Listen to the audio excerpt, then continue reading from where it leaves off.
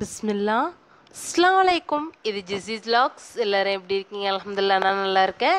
இந்த வீடியோவில் நம்ம பார்க்க போகிறது நுங்கு சர்பத். கோடை காலத்தில் கிடைக்கிற இந்த நொங்கு உடம்புக்கு ரொம்பவே நல்லதுன்னு உங்கள் எல்லாருக்குமே தெரிஞ்சது தான். அந்த நொங்கை வெறுசாக சாப்பிட்டாலும் நல்லாயிருக்கும். அதுவே இது மாதிரி சர்பத்தாக செஞ்சு சாப்பிட்டா இன்னும் சூப்பராக இருக்குங்க.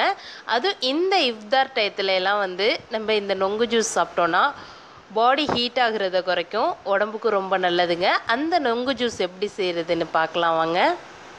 நம்ம வீடியோஸை இப்போ தான் புதுசாக பார்க்குறீங்கன்னா நம்ம சேனலை லைக் பண்ணி, ஷேர் பண்ணி, சப்ஸ்கிரைப் பண்ணிக்கோங்க.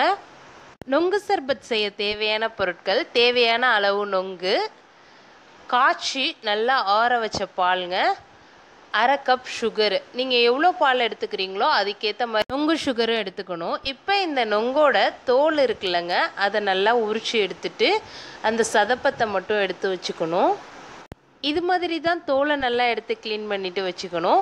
பொதுவாகவே நொங்கு தோலோடு சாப்பிட்டா உடம்புக்கு நல்லதுன்னு சொல்லுவாங்க.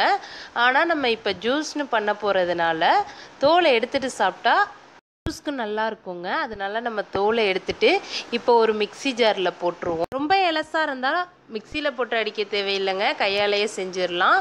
இப்போது இந்த மிக்சி ஜாரில் சுகரை 1/2 கப்பை ஆட் பண்ணிவிட்டு பால் காய்ச்சி நல்லா ஆற வச்சுருக்கோம்ல, அந்த பாலில் கொஞ்சம் ஊற்றிக்கணுங்க. இப்போ இது எல்லாத்தையும் லைட்டாக மிக்சியில் பிளெண்ட் பண்ணி எடுத்துக்கலாங்க. அரைச்சிடக்கூடாதுங்க, லைட்டாக கட்டி முட்டியமாக இருக்கணும். இது மாதிரி பார்த்தாலே உங்களுக்கு தெரியும், ரொம்ப அரைப்படல.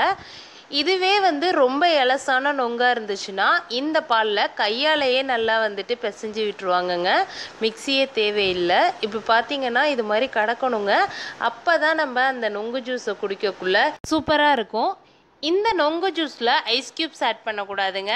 அப்படியே ஆட் பண்ணோன்னா பால் நீத்து போன மாதிரி ஆகிடும், அதோட திக்னஸ் போயிடும். ஆனால் நம்ம அப்படியே தூக்கி ஒரு 1 hour ஃப்ரிட்ஜில் வச்சுட்டு குடித்தோன்னா அந்த நொங்கோட ஜூஸும் அந்த பாலும் கொஞ்சம் திக்காக டேஸ்ட்டாக இருக்கும். கண்டிப்பாக இந்த ஜூஸை இஃப்தாருக்கு ட்ரை பண்ணி பாருங்கள். இந்த நொங்கு சர்பத் அவ்வளோ சூப்பராக இருக்குங்க இன்ஷா அல்லாஹ். இந்த வீடியோ உங்களுக்கு பிடிச்சிருந்துச்சுன்னா நம்ம வீடியோவை லைக் பண்ணி, ஷேர் பண்ணி, சப்ஸ்கிரைப் பண்ணுங்கள். புது ஃப்ரெண்ட்ஸ், பழைய ஃப்ரெண்ட்ஸ் எல்லாருமே லைக் பண்ணி, சப்ஸ்கிரைப் பண்ணி நம்ம வீடியோஸை பாருங்கள். சப்ஸ்கிரைப் பண்ண எல்லா ஃப்ரெண்ட்ஸுக்கும் தேங்க்யூ ஸோ மச். ஜஸாக்கல்லாஹ் ஹைரன். உண்ணுங்கள், பருகுங்கள், வீண் விரயம் செய்யாதீர்கள், கஷ்டப்படும் ஏழைகளுக்கும் உணவளியுங்கள்.